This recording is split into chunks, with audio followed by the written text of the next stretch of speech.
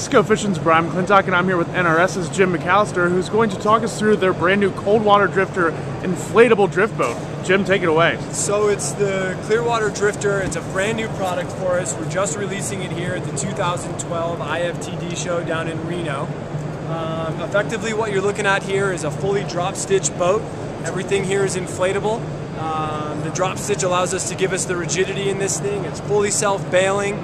The boat ships UPS, so it packs down to a teeny tiny little box. That's beneficial for retailers looking to ship this thing across the country. It's beneficial for sportsmen who are looking to fly this thing into the bush up in Alaska. The boat's been tested for hundreds of days. We've got Class 5 whitewater in it. Everything from that to little teeny tiny streams. I think this is one that you'll see a lot of in a fly shop near you. Great, thanks so much, Jim. Have a great show. Thank you.